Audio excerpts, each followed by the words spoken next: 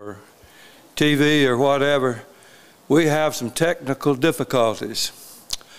I don't know about some of our guests, some people that are visitors from Aberdeen. We're glad to have you and anybody else that might be visiting, so to speak. But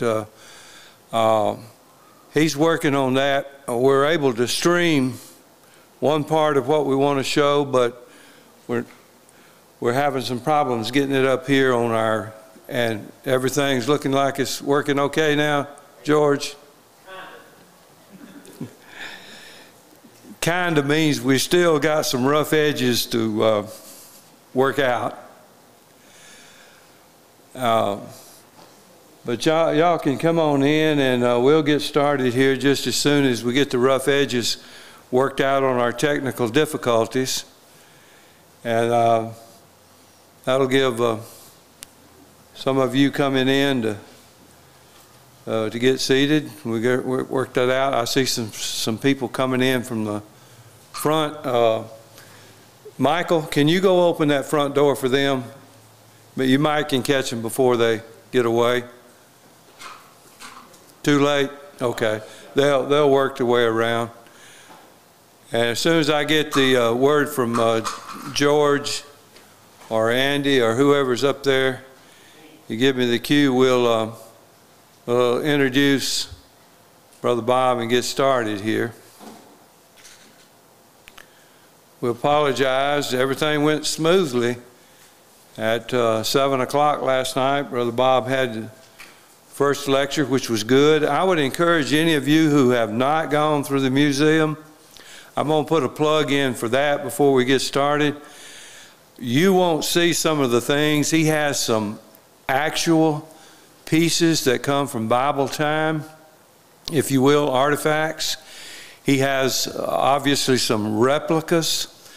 There are some things that were from the actual movie Ben-Hur.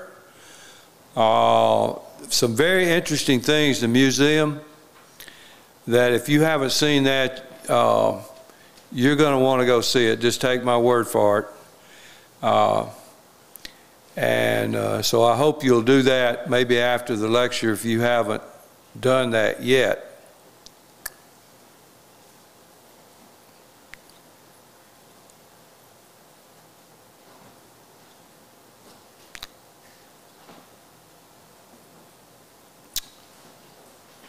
But I will say this also while we're getting ready to start. We appreciate, you know, sometimes when you have bad weather and you have other things, I'll just say, that distract you, people that make an effort to be here anyway, you are to be congratulated and recognized for doing that, because that means you have made an extra effort to be able to do that and to be here. We appreciate so much you doing that.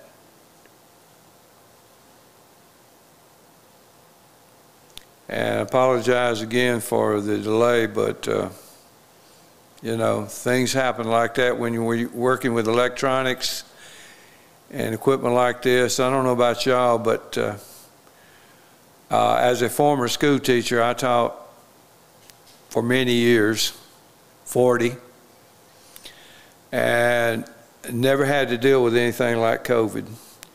I see some former and present school teachers, and they know what I'm talking about. It's a challenge anyway, but we never had to deal with anything like COVID. This is, you know, I've got a daughter-in-law that's still teaching, and I tell her pretty frequently, her name is Erin, and I say, Erin, I am so proud of you and those other people that are trying to teach children under these circumstances, because I know what a challenge it is to be a teacher today anyway, and you throw what they're dealing with in on top of this, and that's where we are.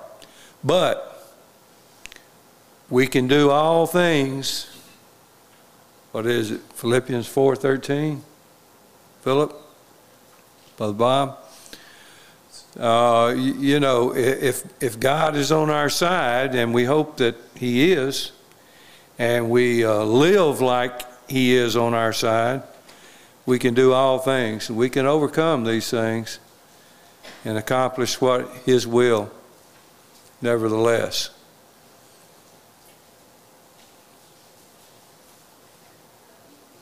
George, if you got it on most of them, that's good. Yeah, I'm still working on it. I can't get it loaded. I will say something else, especially for those of you who are local. One of our guys that is one of our streamers, and you know, that's a specialized job to be able to stream these things. He wound up sometime in the wee hours of the morning in an emergency trip to the hospital at Tupelo. So George is having to tackle all this kind of by himself. And so you can imagine it's a challenge when you got all hands on deck, but when you got one of your main guys, okay, we are where we are, George? Okay. Okay, let me go ahead and get started then, since we're a little bit behind. I want to say very briefly something about Bob Stansel. He and his family live in Sandy, Oregon. And he's works with the congregation there in Sandy, Oregon. And I can't tell you how many years. I'll let him do that if he wants to, that he's been working with this. I call it a traveling museum, but he makes it an opportunity for people to see things that they would never see unless they went to some museum in some big metropolitan area. So we appreciate him. We appreciate his wife that he has brought with him. I started to say Sandra, Cheryl. Yeah.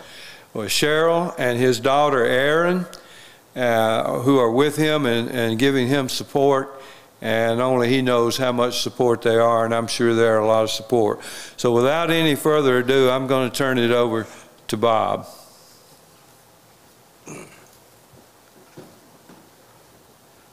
We had the right person there to give that introduction, since we had technical difficulties, that he spread out the introduction there.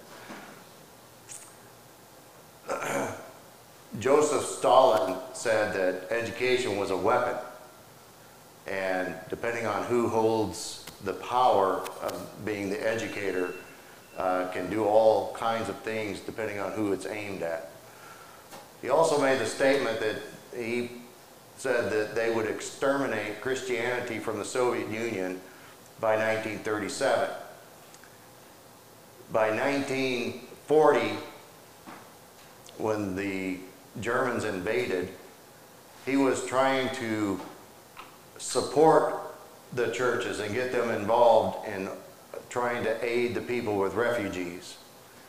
So, you know, the atheism that they had embraced there in the beginning, they were changing and backpedaling for a time during that time period. So what we want to look at here this morning is we're going to talk about the global flood and the evidences that we have, those things that have been unearthed. And we see before the flood, if you do the math there in Genesis, that before the flood, people lived a lot longer than they do after the flood, and a lot longer than we do today. There are those that would say that many deny that the flood ever existed. They say that there's not enough water upon the planet to flood the whole earth, and we'll address that momentarily. I have here, there was an artifact that was discovered, and this is a replica, in 1922, and it's the Sumerian king list. And it has the list of kings that ruled before the flood. Their lifespans expand for quite a long time. their rules are quite a long time. Now, they're somewhat exaggerated from the biblical account, but at the same time, there's some harmony. There is one king list, one person on the king list that was a king, and he is the Sumerian version of the Noah character, and he's on that list there. So he was listed as a king, and he could have well been a king in order to get the ark built. We don't know. But you can rely upon the dates there. If you look at the age that they lived and the age they had their firstborn, you can come up with a conclusion there, and the math works out. And as we look then after the flood, you have Noah, who lived 350 years, and then Seth, who lived after that. And then as we begin to go down, we see that their descendants are living much shorter lives. They're dying before those right after the flood. And if you look at the red line there, that's right here, Peleg's name means division. And it was at that time that the languages were confused upon the earth. I took a course from Leiden University in Sweden online, and the thing I got out of the course, the teacher said that all linguists agree that all human language originated from one language. They don't know what that language is, or even if it still exists, but they can show that all human languages originated from one single language. And so that's an important thing to know, because it goes along with the biblical account here. And then you have these other descendants. You have Terah, who is Abraham's father, and Abraham was 67 years old when Noah died. Now, you wonder, why wouldn't there be interaction here? Well, the languages are confused. They dispersed across the earth, the Genesis account tells us. And what we want to look at today are some things that you may have never heard. And we want to look at the differences between a myth and a legend. A myth is something that is unfounded or untrue. I worked with individuals that say the Bible was nothing more than a myth. But to say that is to say Jesus Christ never lived, and there are plenty of writers outside the Bible that confirm that Jesus Christ did live, and Roman writers that can confirm because of his followers. There's many other evidences that are in there, so the biblical facts in the New Testament are very easy to confirm. And a lot of people, archaeologists, scholars that are anti-Bible want to classify, and they teach Bible is being silly, and some of the things in the Bible as being silly. Yet archaeology, the evidence is there, point towards and the validity thereof. A legend, on the other hand, is something that that actually happened, but as time progressed, you have well, we got way beyond where we wanted to be there. But as time progressed, the stories became larger than life. And so what we want to do here is look at some evidences that there was a global flood, that it was in fact one that covered the whole earth, and look at some of the flood stories that exist that we can glean some information from. So we already went through that. In the exhibit over there, we have several cylinder seals, and what you see here is an impression from one of the cylinder seals, and these were little round cylinders. They had a hole. People would carry them around their neck most likely. And they would use these to seal documents, contracts, different things like that. Thousands of these are discovered that represent things that happen with the flood. And now these are personal cylinders, but yet they have images that have things that just talk about the flood. In this particular one, here you have an image of a serpent or dragon that's being ridden over water. And as you look at that, you have the sun god Marduk and a dragon serpent, Tiamat, and his name translated means chaos. And you will see that god throughout many of these, and many of the same characters. Marduk is sort of the Sumerian Babylonian name for what the Canaanite god Baal was. And then you have Iana or Ishtar, his consort. And so you have a lightning bolt and a water jug. And then there is a person that is Enki, which is the god that tries to save mankind. And then you have the lion. The Mesopotamian world, the Assyrian,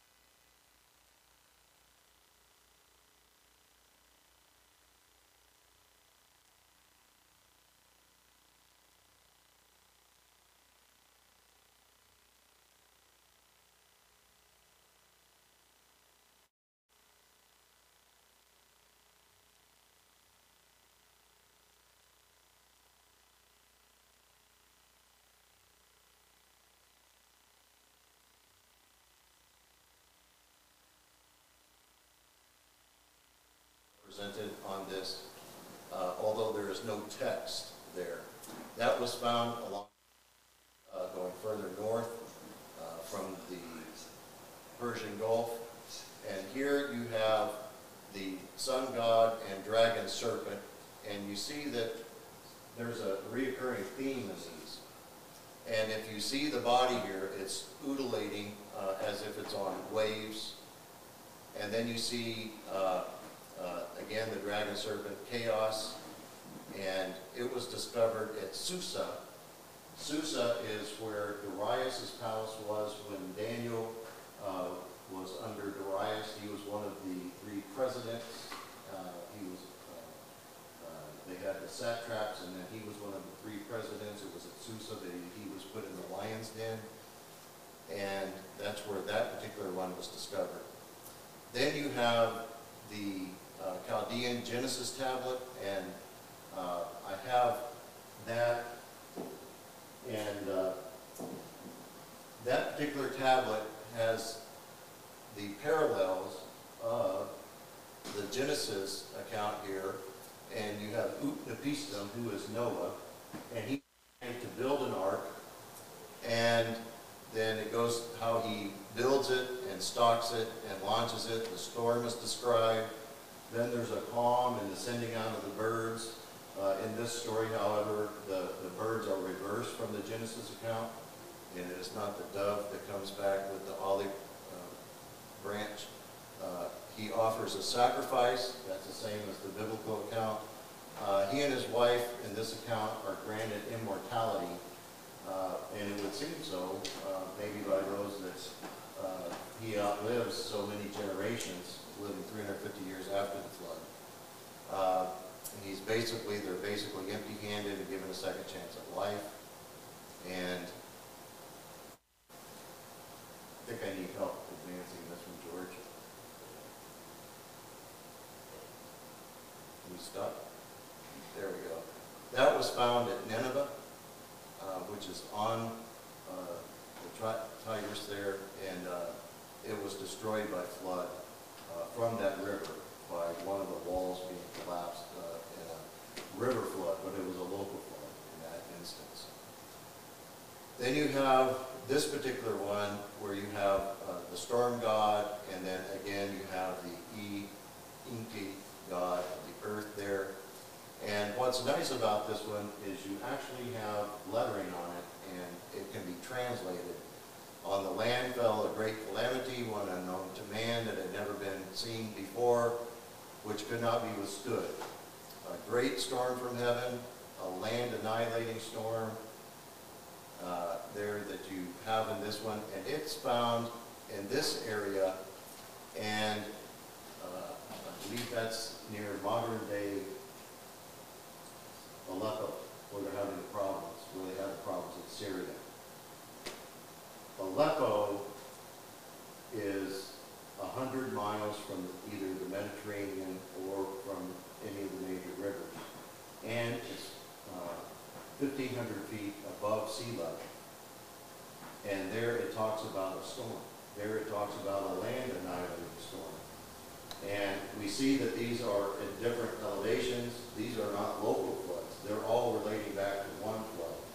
Another thing that come up at auction very often that have been found in Mesopotamia are pairs of animals that are carved from rock, and they represent the animals that survived the flood, and they are in pairs of two. And whether or not they were used by adults or by children during that time, but they're small, they're only about this big, and they come up at auction from time to time, although I have not gotten any of those. So you can see the 5 things that we looked at here and where they're spread out across the ancient Middle East here. So here you've got the Mediterranean Sea coming down. Over here you've got the Persian Gulf. And these things are well spread out. These are 5 out of thousands that are scattered throughout these places, Iraq, Iran. So now we want to talk about the Epic of Gilgamesh. He is on the Assyrian king list. He is the king Eric or he is the first king of Assyria. I have an image of him here. He is holding here a lion. And what we want to look at is the Epic of Gilgamesh. He searches out Utnapishtim. And if you recall, in looking at one of the earlier ones, Utnapishtim is Noah. And he goes to seek out Utnapishtim because he realizes that he is mortal and his friend has died, and so he goes to see how he can become immortal. And so he goes and gets the story from Utnapishtim, how he survived the flood. He asked him what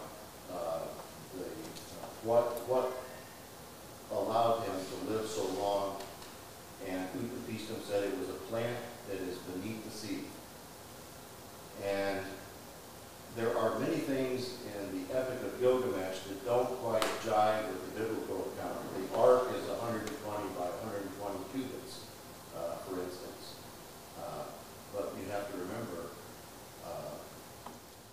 there's a Tower of Babel here, and the languages were confused. Now, we want to look at a person named in the biblical account that he is listed as the first king of Ashur or Assyria, and also the first king establishing Babel or Babylon, Shinar, let's look at Genesis chapter 10.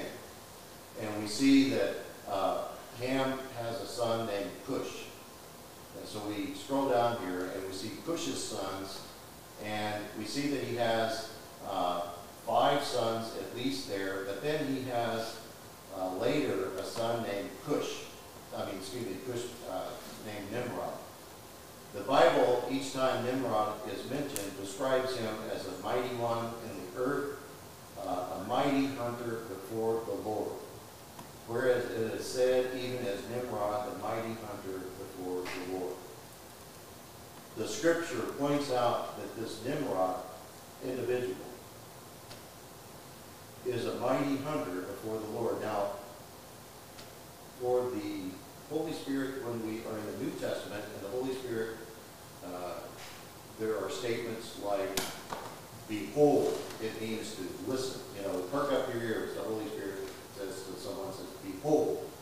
And that's a time to listen particularly close to what the Spirit has to say.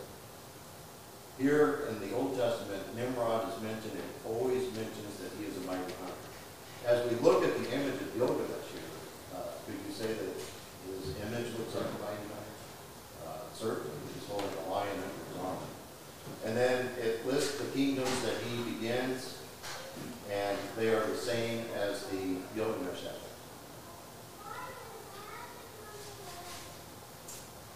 There is an Assyriologist who lived, and I think he died in 1933 or 1937, and he was born in the 1800s, and he wrote a book, Religion of Babylon and Assyria. He translated many tablets at the British Museum. He was self-taught in studying Assyrian cuneiform, and found out that they had mistranslated many parts of the Epic of Gilgamesh. In fact, it used to be named the Epic of Idzabar, and he found out that they had done many things in error. And so he was well-versed, well-studied, and he taught at different universities there in London, worked at the British Museum, and he wrote this book. This book is available on iTunes. And when he studies the etymology here of Nimrod and Gilgamesh, let's look here and see what the conclusion is.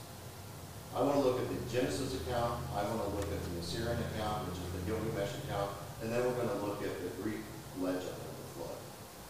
And I think some of the fonts here may have gotten larger than what they were originally when it translated into this version of PowerPoint. So we have Noah there in Genesis, and he lived 350 years after the flood.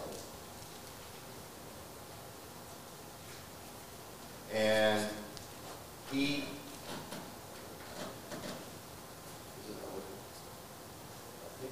I heard it and it sounded like it went off. I'll just talk about it. He planted a vineyard, he drank wine and was drunk. Okay, so hold that thought there for a bit. And here we have Nimrod. And sorry about that, it kind of moved upwards. Nimrod's name in Hebrew means rebellion. You may want to write that down in your Bibles. Genesis. Cush begat Nimrod. He was a mighty one upon the earth. And then he is the first king of Assyria. So let's go over here and look. Utnapishtim is the Noah character. He survives the deluge. He lives ages afterwards. And then Gilgamesh, he is the first king of Assyria, Ur. When he dies, the Assyrians deify him.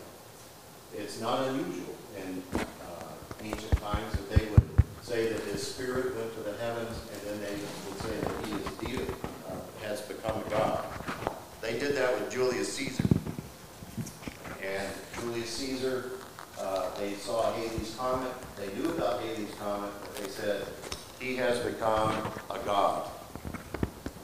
And so Augustus took the title, the son of a god, and put it on his coinage. So it's not unusual. So when he is deified, Pinchas says that his name became Merodach. Now here's where it gets interesting.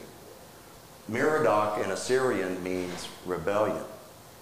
Nimrod in Genesis means rebellion. Merodach is mentioned in Jeremiah, and the Babylonian version of Merodach is Marduk. It's the same thing. The Canaanite version of the god is Baal. So it could be that Nimrod became worshipped as Baal. He was a mighty one upon the earth, so people took note of him. He established 3 kingdoms at least that remained throughout the ancient world. Now let's take a look at the Greek legend very quickly. And it's derived of 2 words, 2 Greek words, his name there in the Greek, as you see. And the first word means sweet new wine. What did Noah do when he planted a vineyard, didn't he? And then the second half of his name means sailor, seaman, or fisherman. The Greek version of Marduk is Zeus. And so that's again, that one's on page 7 of the book that Pinchas wrote, which you can get off iTunes and have a copy of if you'd like that. It's free. Probably never heard this, have you? And you kind of got to dig down and find these things.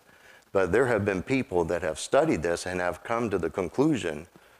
And I've had people afterwards come on and say, do you really think Gilgamesh was Nimrod? I do. I believe that.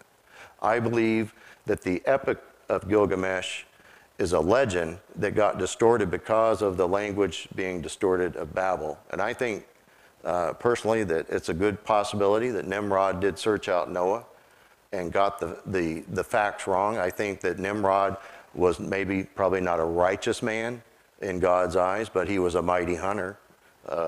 And Josephus wrote that you could see the remains of the ark during his day. And that was in 94 AD that he wrote this.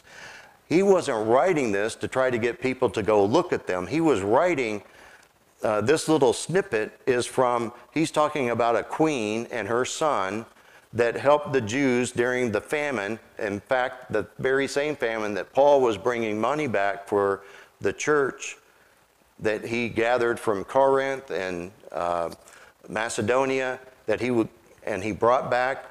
It's the flood or famine that Agabus had predicted, and it was severe. And this queen and her son became Jewish proselytes.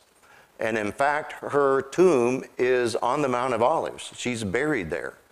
And their kingdom is where present-day Armenia is. There is a curator at the British Museum named Irving Finkel. And he says in all of his research and studies and the cuneiform writings that he's read, that the ark rested on the southeast side of Turkey. The people that claim that they've discovered the ark today of all, let me back up, I said Turkey. Southeast side in Armenia. And that's what the ancient records point to. And also Josephus. Today, people are looking on the Turkey side and they're claiming that they discovered the ark there, but it contradicts what the ancient records say, and they could go up and see it according to Josephus. The Gilgamesh epic, the ark is a box. It's 120 by 120 by 120 cubits. I don't know about you, but I wouldn't want to take a cruise in something shaped like that. Why would he get it wrong? Tower of Babel, possibly. Noah's Ark, 300 cubits by 50 cubits by 30 cubits. Perfect ratio for high seas. World War II Liberty ships, almost the same specs as the Ark. It's nearly the same length, same height, It's a little more narrow. It's 57 feet instead of the 75 feet. These were extremely slow ships, but they were extremely seaworthy ships.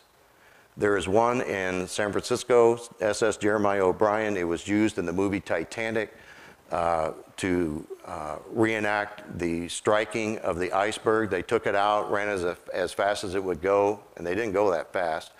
And then they ran the engines backwards to simulate the shaking there that you saw. On ships today, you have a line that goes across here that shows you how much weight is on the ship, and it tells you, where not to overload the ship, how not to overload the ship. That was developed in the 1800s by a man named Samuel Plimsoll. And he lived on those dates. He was one of the British Admiralty, House of Lords. He came up with a basic formula because they were losing ships at sea. And what was happening? They were overloading the ships, so they said, we need to figure out how not to overload our ships. So he came up with a basic formula, and that basic formula was 1/2 the height of the ship, not including the mast, but 1/2 the height of the ship. If you look at that there, and let's go to Genesis chapter 6, and we see that the waters prevailed over the face of the earth, and the waters under the whole heaven. And it says there in verse 20, and 15 cubits did the waters prevail, and the mountains were covered. The ark is 30 cubits, so where would the Plimsoll line of the ark be? 15 cubits. The math for the Plimsoll line is there in Genesis chapter 6. Noah was told to take the ark and pitch it inside and out. Ancient ships that they find don't use this. They use a technique, and it is a mortise pegged and tenon design. These things are used using wooden pegs and put together, not nails. And they rely upon being set out into the water, and the wood swells and makes them watertight. Ancient ships weren't pitched and tarred, but Noah was told to pitch and tar the ship, not just rely upon the swelling of the wood. That is something that is more advanced than the typical ships there that you find. If you go out on the internet, if your kids are going out on the internet, they're going to see that there are people out there that say it's impossible. There's just not enough water in these things. And the Holy Spirit knew that these people would come. And they would say that since the beginning, all things have been the same. Where's the sign of his coming? And he says that they willfully forget that the earth of old, being in water and out of water, perished. The earth was different prior to the flood. We don't know how that is. We know that it had it was in water and out of water. We find that there are tropical plants down at both and north and south poles. It was a different earth. The earth that now exists is prepared with fire. What spews out of the ground, out of the mountains? Lava, right? What spewed out of the ground does the Bible say? What spewed out of the ground during the flood? The rain, the water came down from heavens, but also came up from the mountains. It burst forth. John 17:17, sanctify them through thy word is truth. We need to help our younger generations understand, because they are being beaten down. Joseph Goebbels, Nazi propaganda minister, says if you teach someone a lie, and tell it to them enough times that they will not believe the truth when it is told to them. And that's the way they worked. The internet can be very good or it can be very bad. And I know members in the church that are reading things off the internet and taking them as being true, and they are just as false as can be. They're mythology. I saw a bulletin where a man wrote about ancient Baal, and he said Baal had the head of a bull. Well, if you go on the internet, there's a lot of images, but they're usually copied from the same image, and they portray Baal as a head with having a bull's head. But if you look at all the artifacts that have been found, he does not have a bull's head. That came from someone's imagination. And he wrote a great article, but you could tell he looked on the internet to get his information, what Baal looked like, rather than looking at the actual artifacts. And Baal did not. And so you would say, well, that's just a little mistake. But if we keep making little mistakes, our kids, the next generations, are not going to know the truth. On a side note, this is something that I looked up, and I like Google Maps, and having Google Maps, you can learn a lot of things and do a lot of exploring. But we went to Mesa Verde with our children some years ago, and at Mesa Verde there in Colorado, there in the museum, they have all of these seagoing animals, their bones. You have shark's teeth, whale bones, all types of saltwater sea animals there. And they discovered these as they were finding artifacts of the Anasazi Indians. So what they said at the museum was the Anasazi Indians picked the place to put their refuse just where there was a big deposit of fossils of these sea creatures, and that the sea creatures lived millions of years prior, and they just happened to put their trash pit on top of it. Not that they could have been eating sea creatures. If you look at this area, if you go to a river that's, when it goes high and low, you'll see things like this as it goes by. This is a very narrow canyon. The scientists there say that they moved upwards and climbed ladders to get up to the top, to get away from their enemies. Not a single bead has been found or arrowhead of any enemy that these people had. Not a single one. But why would they have to go up and hide if they were the more prominent people, if they were the more advanced culture? Now, from the top here, there are some very easy trails that come down and get you there, and you use those today. Now, this is another cliff dwelling. And can you really tell me that people would climb all the way up here to get away from the threats of danger and make their houses up here? I think it would be kind of a pain, don't you? Now, one thing you can do on Google Maps is you can look at your altitudes. And if you look at cliff dwellings from New Mexico, Arizona, Colorado, one thing that you notice there, what's their elevation? Are they far apart from each other, or are they pretty close to each other? They're pretty close. In my mind, I would suggest to you that when the flood occurred in the Western Americas, there was a lot of water retained inland when the waters receded.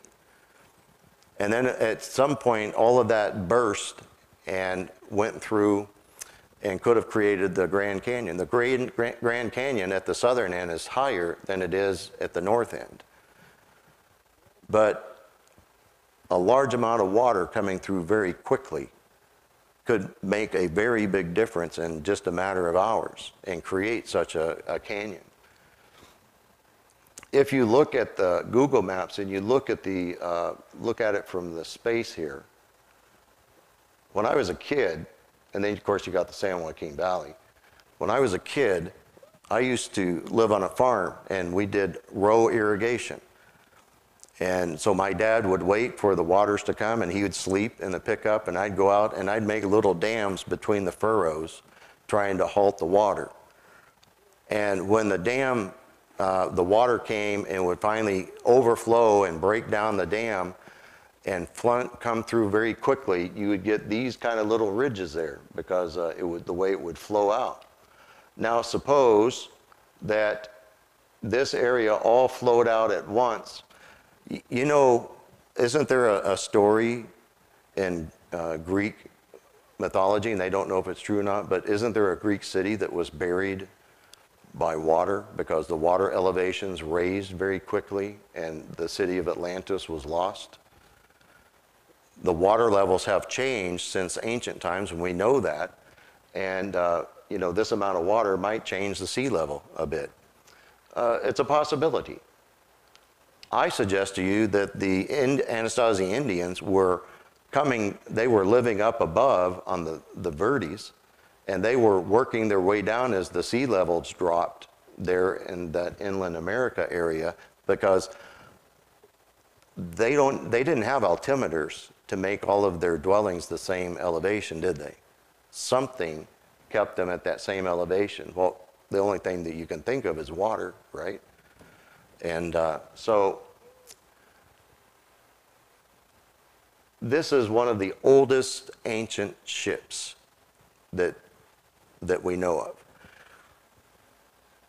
They didn't find the ship, but what they found was the relief of the ship. And they built a replica, and they tried to take it out onto the Mediterranean Sea, and it's really not seaworthy. Actually, Egyptians didn't make very good boats. They were not good seamen. They were good riverboat people. And in fact, they didn't know how to sail into the wind. Oops, I did something there. And they didn't know how to sail into the wind, because the Nile flowed one direction, and they flowed with the current with their sails down. And then when they went back the other way, they put the sails up and then went back very easily. And that ship, it's believed that they held it together with rope. That's approximately just after the flood, that relief there. Compare that to Noah's Ark. There was not a ship built the size of Noah's Ark until just right after the Civil War, and it was called the Great Eastern. The company that built the ship to bring cargo back and forth across the Atlantic went out of business because they couldn't fill it, because it was so big. Now, of course, today we have more commerce going across, and there are ships, of course, that are bigger than Noah's Ark. Noah's Ark was very capable of handling all of those things. So it's a perfect seagoing ratio. It was built to the Plimsoll line.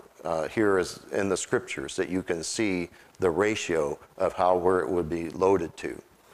And these things here, God has given us. We don't live in the age of miracles that they did in the first century. We don't see people being raised from the dead to confirm that the scriptures are true that are being taught, because we have the scriptures in their complete form in the Bible.